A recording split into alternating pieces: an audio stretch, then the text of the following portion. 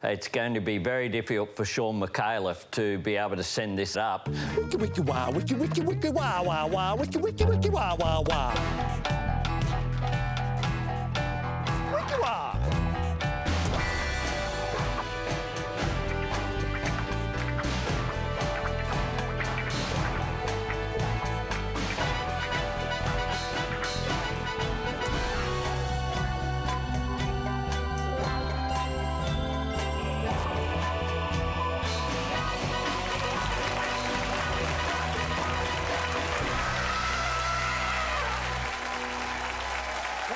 Thank you. Well, it was International Women's Day yesterday, and what better way to celebrate it than by releasing the Tom report exonerating Alan Tudge from any wrongdoing the previous Friday. Showing sensitivity, the government released it at 4:45 p.m. to avoid it being on the evening's news, which was very nice of them, and I think they should be applauded. Now, I've read the report, and I've got to tell you, it is disgusting. I mean, look at it. All the good bits have been redacted. It's a story as old as politics itself. An education minister has 4 occasions of intimacy with a staffer not involving sexual intercourse. The staffer gets promoted with his approval after the first occasion of intimacy not involving sexual intercourse, and an inquiry finds that there has been no breach of ministerial standards. And I would like to congratulate the media for their restraint in reporting on the matter. It was almost a full hour before the Sydney Morning Herald published the minister's text to his staffer, and the Australian published the staffer's text to the minister. So some desultory applause for the media too, I think. Ladies and gentlemen. No, not too much. Now, despite apparently not doing anything wrong, Alan has decided not to return to the front bench, preferring instead to remain under the bus where the PM threw him and devote his time and energy to a doomed re-election campaign. The good news, though, is that his portfolio will be looked after by this man, Stuart Robert. No, Stuart is a safe pair of hands, and he knows all about the importance of ministerial standards, having breached them when he was Human Services Minister and Assistant Minister for Defence, and he went to Beijing to attend a ceremony to sign a deal with a mining company in which he had a financial interest. And to be fair to Stuart, he's been a good acting education minister so far. Within only a week of being appointed, he rejected 6 approved research programs because they did not represent value for taxpayer money. And Stuart also knows the value of taxpayer money, having once had to pay back $38,000 of it in excessive home internet charges. Yes, certainly. Let's applaud Stuart. Now, Stuart is already the Minister for Employment, Workforce, Skills and Small and Family Business, as well as Acting Education Minister. Not bad for a man who can barely find his own arse when it was sitting on the back bench. But the Prime Minister had bigger thorns in his paw this week than an Education Minister who didn't do anything wrong, and the fact that his Acting Education Minister is Stuart Robodebt. He's got an election to win, and the good news is that the Liberal Party's chances of doing that have certainly been enhanced now that they have some candidates for it in New South Wales. As you know, the party's federal executive and the state branch have been squabbling like seagulls over who should run for the 9 federal New South Wales seats. The glacial speed with which the party has dealt with this made the progress of a National Integrity Commission look like it's in a Large Hadron Collider. The New South Wales state branch blamed Immigration Minister Alex Hawke for failing to make himself available to review candidates, ultimately engineering a crisis which required federal intervention. He even failed to show up to a Supreme Court hearing to resolve the matter. Anyway, it's all resolved now, and the PM will get what he wanted all along, a bunch of candidates who will do his bidding.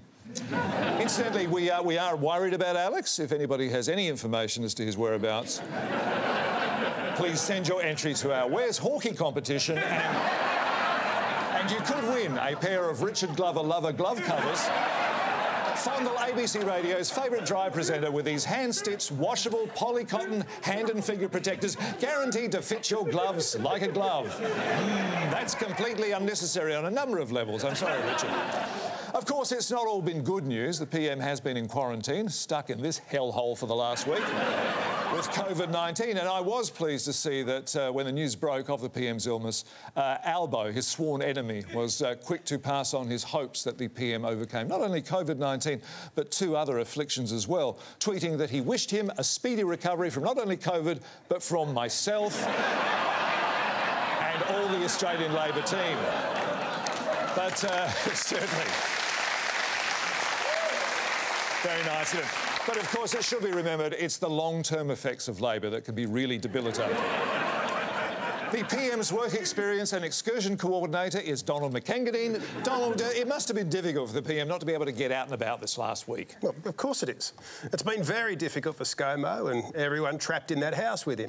In any given week, we would normally be out and about in the community, being photographed, rubbing elbows with the quiet Australians, pointing at maps, mishandling their tools, fumbling his words, rivalling Florence Foster Jenkins for tone deafness. Yes, when previously in self-isolation, though, he was still able to perform his duties as PM, wasn't he? No, of course he was. Yeah. Just because you don't see him being PM doesn't mean he stops being PM. As they say, if a tree falls in a forest, chances are there's a koala in it and it's part of a dodgy land clearing deal. All right, so it's business as usual. Of course. Last time I was able to get off some great shots of the Scomester exercising. There he is. Exercising while listening to Tina Arena's greatest hits. Right. So just a short workout then? Yeah.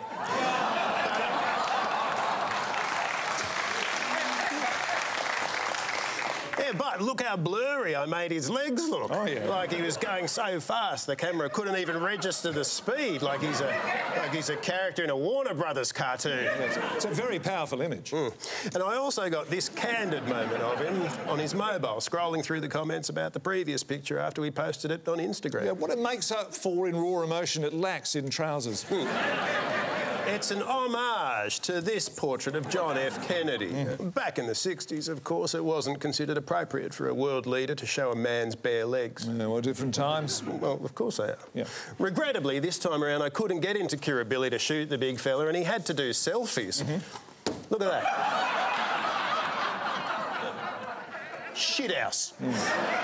No composition of shot, framing's uninspired. I told him to use landscape mode, but he reckons his arms are too short to hold the phone that far away. Yeah, he's got no idea. He's no fucking Richard Avedon, that's for sure. Can I ask some non-cult of personality questions, if I may? Firstly, about the war in Ukraine. Oh, of course. All right. Now, one of the practical ways Australia is helping Ukraine, aside from calling Russia bullies, whether they like it or not, is to support those fleeing the country. The visa applications of all Ukrainian citizens have been put on the top of the pile. Yes, and I hope you noticed the helpful visual demonstration by ScoMo there of putting something on top of a pile of other things. Yeah, a bit more of that, we wouldn't have to bother listening to him. I'm talking to Donald Micallefs. But when he says the visa applications of all Ukrainian citizens, have all 44 million Ukrainian citizens applied for Australian visas? I wouldn't think so, Shaun, unless it's some Labor branch stacking exercise. He has been criticised, though, for this, hasn't he? Oh, I'm sure the usual suspects have had a crack, Shaun. Which myopic left-wing loonies are at it this time? Well, the Australian Christian lobby. Whose spokesman said, "Why go to the top of the pile?" What does this say in regards to those fleeing the horrors of the Taliban in Afghanistan? Well, I take their point, but when you have a pile, someone has to be on top of the pile and someone on the bottom, don't they? Well, assuming there needs to be a pile at all, does there have to be a pile? Well, if there wasn't a pile, all the visa applicants would just pile in. How do you think we managed to get unemployment so low? A pile of visa applications is far more preferable to the electorate than a pile of unemployed. Well, speaking of unemployed, what will Scott Morrison do if he loses the election? He'll go straight to the top of that pile. I'm still talking to Donald Micallefs. Finally, Donald, the PM's gone hard on China for not speaking out against Russia. And he doesn't apologise for that, or indeed anything. Yep. Australia is a country, and when we see something go through to the keeper after coming off the edge of the bat, we'll call it out. It is inexcusable for a country with such a close and long-standing relationship to remain silent on such an issue. And I guess the PM will similarly be pushing India to speak out against the Russian invasion. Well, we're not in the business of telling other leaders how they should run their own sovereign nation, Shaun. That's a matter for them. Well, thank you very much, Donald Micallefs, then, for coming in tonight. Please accept this ScoMo Mix blender. Ideal for incompleting sentences and half-arsing analogies to make the PM's signature word smoothies. That's nice. Daughter was written by my poem. How good? Not particularly. Well, again, another good political interview from me, I think. And we cross now live to Laura Tingle for her reaction. Yes, very much as I thought. Thank you very much, Laura. Now, while we've paused, a bit of housekeeping, if I may, and you'll notice that in honour of International Women's Day, I am doing it.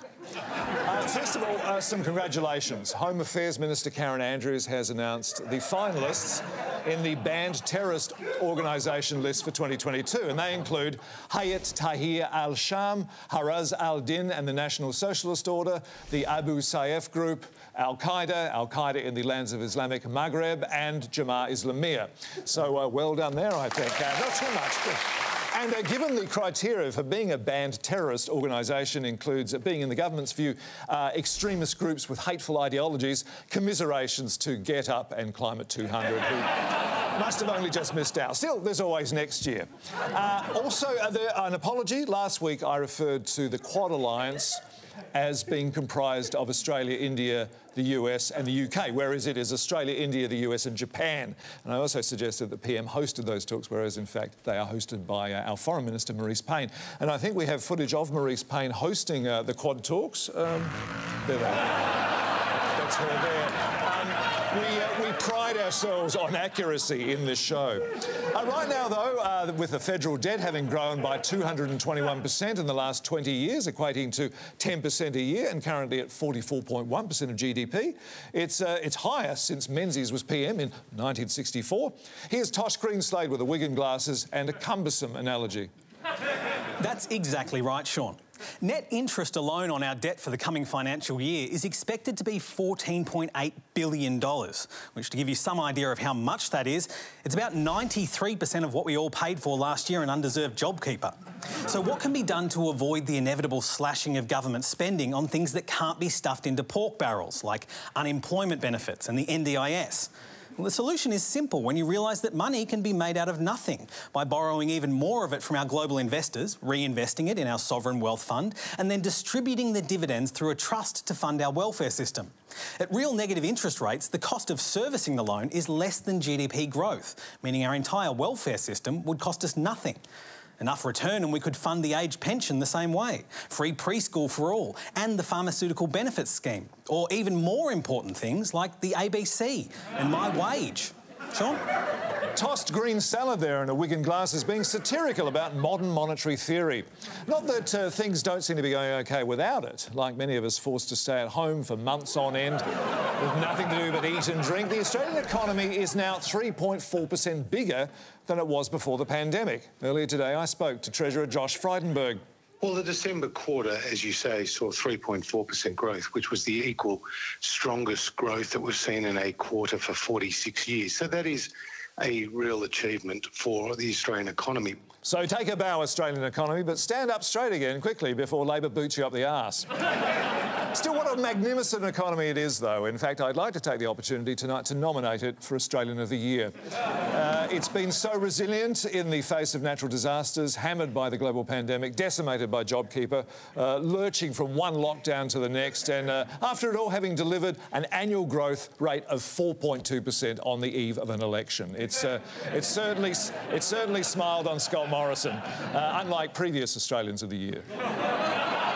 Small round of applause for the economy. Now, the trouble with being in the middle of an unofficial election campaign, though, is that you can't use official campaign money to pay for stuff and have to run off your posters and other material on the work photocopier at taxpayers' expense when no one's looking. The Treasurer's Office, though, has found a neat solution to this problem by accidentally sending its stuff to an ALP photocopier for printing. Walden Hecht, you look after IT in Parliament House. I do, Shaun. I keep everything up to date, ship shape and Bristol fashion. Mimeograph machines, pneumatic tubes, Bakelite telephones, potato stencils, baskets on pulleys, phone message spikes, street urchins for some of the more long-distance communications. You name it, I'm all over it when it comes to state-of-the-art intra-office communications. How did posters of Josh Frydenberg and private correspondence from the Australian Electoral Commission saying the posters might breach the Australian Electoral Act end up coming out of the photocopier copier of a Labor office instead of Josh Frydenberg's. That's the first I've heard of it. That's outrageous. Yeah. I've got a good mind to type a strong letter to the Treasurer. Note to self, order some more carbon paper. There's obviously been some mix-up with nominating the default printer. You might need more toner. I assume each office has its own dedicated security code to avoid this type of thing happening? Oh, yes. It is essential that each office has its unique passwords and numerical combination, and that access to same be restricted to only those with sufficient clearance. I've got them all written down in my little black book here. Josh Frydenberg, 9265643, password Frido71. Bit easy to crack that one, he should change it. Scott Morrison's got the right idea. 1234, password Godboy666. But usually, yeah, he just gets Phil Gatchins to burn everything. Oh, which reminds me, I was supposed to delete this Tourism Australia report on him, but I keep getting a 401 unauthorised error warning. See? Was there anything else? Yes, well, we have been having trouble with our air conditioning. Oh, yes. Well, that'd be your flanges. Well, while you're here... Thank you, Warman Heck. Tricky things, flanges. Yes.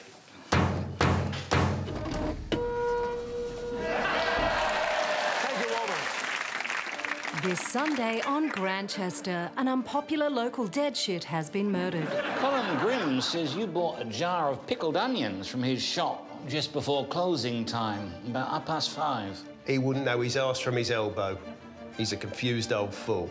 That'd put a 90-minute hole in your alibi, though, wouldn't it? What's he doing here? Why am I being interrogated by a bleeding vicar? Shut up and answer the question. I can't do both. What is it with you lot? Father Dowling, Father Brown, all acting like you're from bleeding Scotland Yard. Who's saying mass down the church then? Mr. Plod? So what time did you get home on Friday night, then? I told you, 7 o'clock. You're lying! You went to that shop to buy pickled onions! Admit it! And after the suspect demands to see D.I. Keating's superior officers... This is Chief Inspector Reverend Tom Valvoline and Superintendent Bishop Harvey Norman. Reverend Davenport becomes the subject of a formal complaint. Could this be the end of Reverend Will's sleuthing days? Looks unlikely, doesn't it? Grantchester, Sunday on ABC and iView. And the old better ones are on 9 now, I think. Well, a monkey paw, whale ear bones, grey wolf skin, elephant feet and an orangutan skull. If this sounds like someone you'd like to meet, call Unique Escort Services today. Another good way of saving taxpayers' money is to rely on charity, and the Defence Minister, Peter Dutton, has copped some flack lately after he started a GoFundMe page for those impacted by the floods. The PM has defended the move with his signature disingenuous obtuseness. I commend Peter for what he's doing. I don't understand the criticism of it, frankly. I really don't. Brian Pegmatite, gatekeeper to the Defence Minister's hellmouth. Doesn't Peter understand the same money ministers use for rorting can also be used to fund disaster relief? Shaun, the money used for rorts is already spoken for. And while it's true that the Auditor-General has found Peter is more likely to fund community grants in coalition seats, it's hard to tell which seats are coalition ones when they're underwater. So the GoFundMe page would be fairer because it would avoid government and ministerial discretion entirely. Well, the PM has decided to abandon $100 million worth of previous car park rorts promised last year, which the PM said would mean... What Australians are getting are more car parks. Australians are the winners. Thanks very much. Why not just use that money to help the flood victims? Shaun, GoFundMe donations will get to people a lot faster than emergency relief funding, as the $5 billion in unspent natural disaster money attests. Sure, but money from charities often ends up in courts for a long time and not necessarily going to the people who need it most and when they need it most. Shaun, it's election time. Rest assured that the people who need to get any money will be photographed receiving it in the form of large novelty cheques delivered by their local members. If it comes from government and is going to a safe or marginal seat, Peter will be there handing it over. If it's from the GoFundMe page, then Peter will be there taking credit for that as well. It's win-win. I'm talking to Brian Pegmatite. What? Still to come, why and For fuck's sake. That's coming up later in No Judgment. Brian, can I ask you about Peter's portfolio? And I'm not talking about this study of him as Audrey Hepburn from Breakfast at Tiffany's. What a hunk. The Defence Department has rejected vehicles you're having built at a cost of $1.3 billion because of concerns about their brakes. So that seems like a waste of money that could be sitting unused in a disaster relief fund earning interest.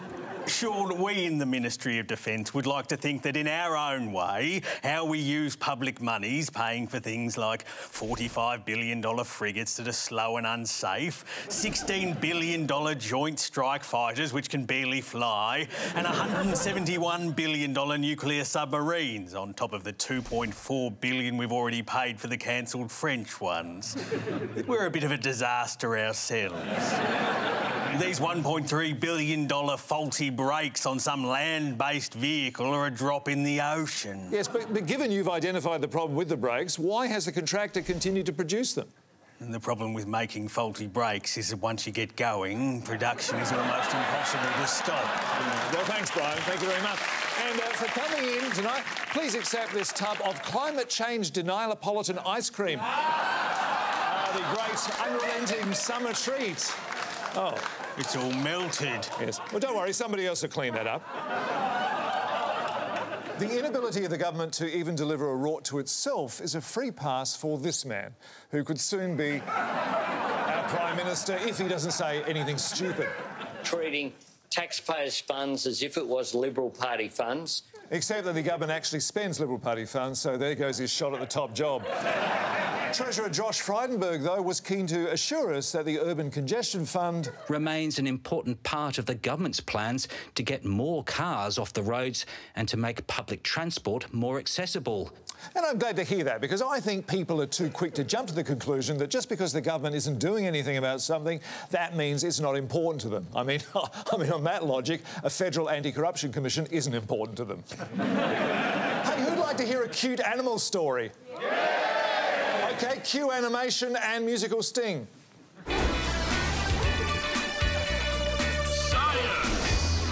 OK, now, good news for those who enjoy the horrific consequences of crimes against nature. When man plays God, it usually doesn't turn out well for either the mad scientist or the creation that murders him.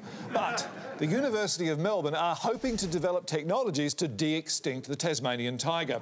Lindy B. Ankle, this is very exciting news for Australians everywhere, including right here in Australia. I'll say, Shaun, and it's great news for the koala and the platypus and all sorts of native critters and plants that look like dying out real soon because we haven't done anything about climate change and don't look like attending to it anytime soon. So it's never too late. 2025, 2050, 2070, whenever. It's never too late for any species now that we can bring them back from extinction. Of course, we have to still be alive. Oh, some DNA, a petri dish, an ear on the back of a mouse and some sort of giant robot computer, and even the human race can be saved, Shaun. We never have to worry about looking after the environment again. Do your darndest right, you celestial ball of burning gas. We will outlive you and rule the universe for eternity.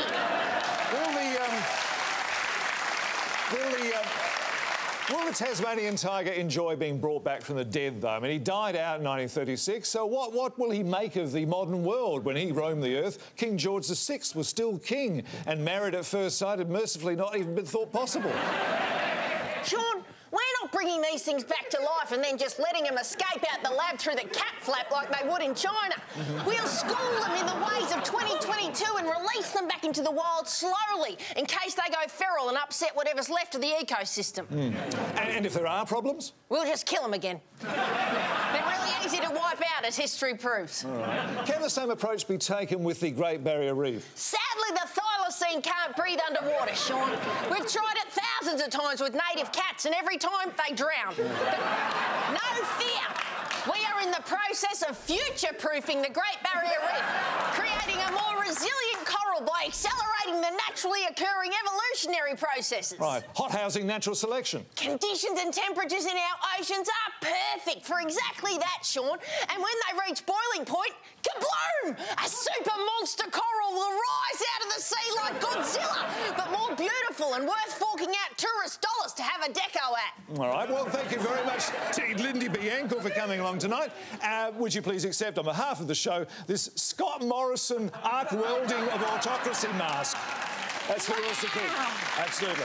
Next, Peter Jackson's 312-hour documentary on the last National Party room meeting under Michael McCormack continues.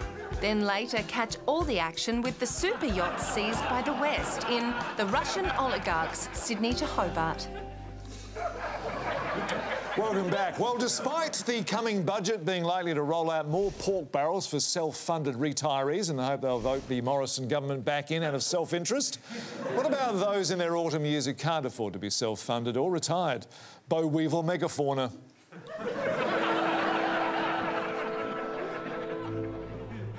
Where's the drawer? The drawer's... Like most Australians, Blinkia Mushroom is a 105-year-old retiree who, because of insufficient superannuation, must move out of the modest rental property negatively geared by her owner's son and move into an Almohadian nursing home, providing she converts and reverse mortgages her funeral plot to pay for extras like food and running water. Oh, that's nice. As her room is only partially subsidised by the federal government and her pension, paid directly to her care provider's offshore account, is not enough to cover costs, Blinkia works part-time as a rodeo clown, entertaining people lining up for COVID vaccinations in her local Bunnings car park.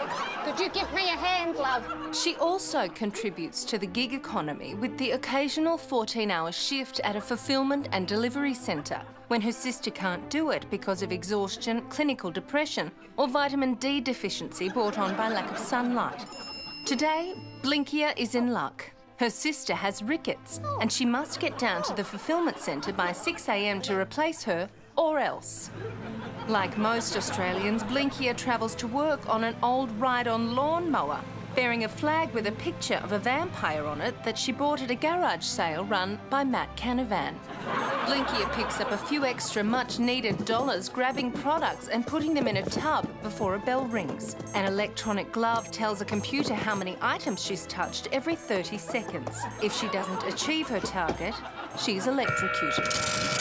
If she does achieve her target, she's not electrocuted as much, and accrues points that go towards a toilet break of uncertain duration, not including walking time. I'm not complaining. It's gratifying to know that I'm still a valued member of our society. Get back to work, you old crone.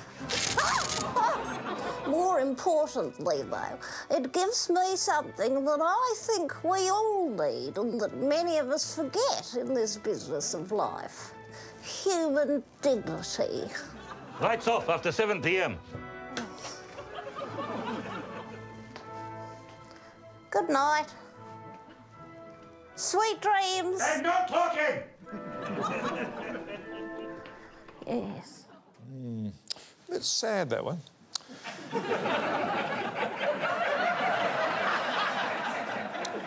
Well, not coming up because Starstruck's on in a minute. Italy's Mount Etna elects new pope. And retired ADF personnel already in aged care facilities called up and mobilised to go back in and look after themselves. And finally, we mentioned the Vivian Tom report into Alan Tudge earlier in the show, and a lot of people have been wondering why it took so long for it to be made public, given it was delivered to the government back in December of last year.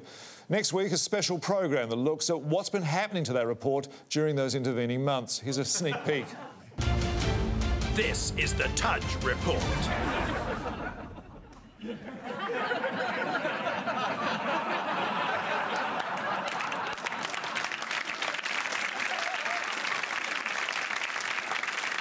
Don't miss it.